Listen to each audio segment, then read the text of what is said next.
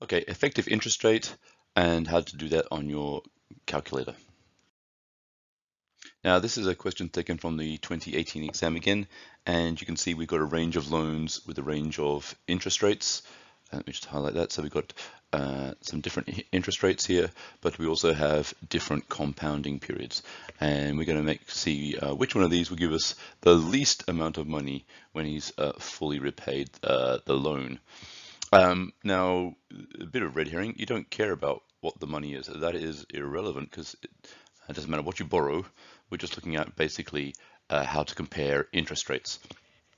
You could do this another way on the financial solver, but there's a much quicker way using the effective interest calculator. Now, you might be used to using the financial solver, which is this guy in the financial section, but we're not going to be using that today. Instead, we're actually going to be clicking this guy, interest conversion. Now, some textbooks will teach you how to do this from the main section, but it's much easier if you use the financial solver, financial section and use the interest conversion. And this is quite easy to do. So basically, the N is the compounding. Okay, that's the compounding. Which is this part. And then the APR, I still haven't really figured out exactly what that means, but that is this number here. So that's the annual per rate. I don't know, but that's normally your normal interest rate over here. And then all you have to do is basically press this button here. But we're also going to be a bit smarter about this, and though we got 5 options, we really only need to compare 2 of them.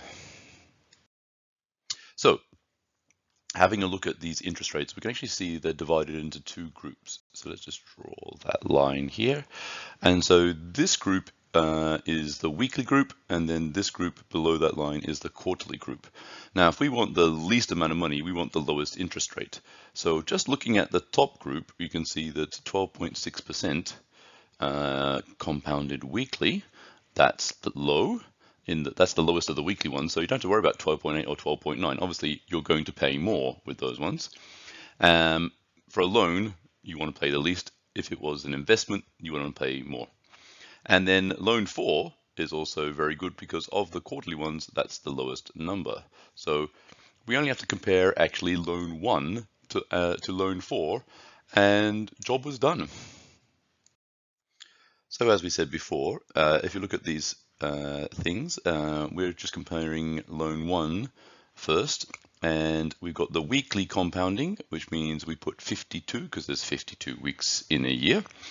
And we put in the 12.6 as the APR, and it's as simple as that. And then all you have to do is press the F button, effective interest rate.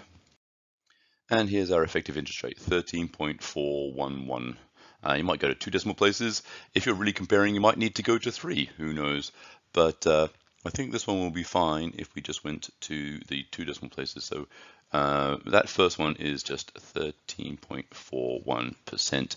Now, this is the thing. It's now per annum. So what we're saying here is the effective interest rate is if we compounded this annually, what would the interest rate be? So this is the equivalent. So this is what they talk about in banks with the comparison rate. So they're always talking about comparison rates when you actually look at your home loan. They often say that the 12.6 per annum compounded weekly is the same as 13.41% per annum comparison rate, which is just the same as if you put in here a 1 instead of a 52, you'd actually get exactly 12.6 for the effective interest rate. We're just trying to convert all the interest rates into this per annum compounded once, and then we'll be able to compare the rates. All right, let's look at loan 4 now. And so it says quarterly, so we put a 4 because there's 4 quarters in a year, and 12.7 is our per annum rate. Click the F button and we get this number, which is 13.32% per annum comparison rate, as they say in the business. So this is loan 4.